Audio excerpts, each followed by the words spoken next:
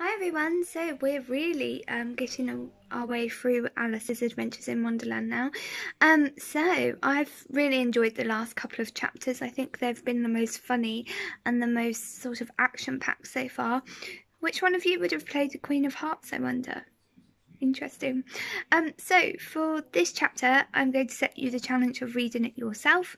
Remember to stop the video, pause it, read the page, and then carry on. You can read it to yourself, you could read it to a member of your family, or they could read it to you, or you could do half and half and just have a really nice time reading the chapter together.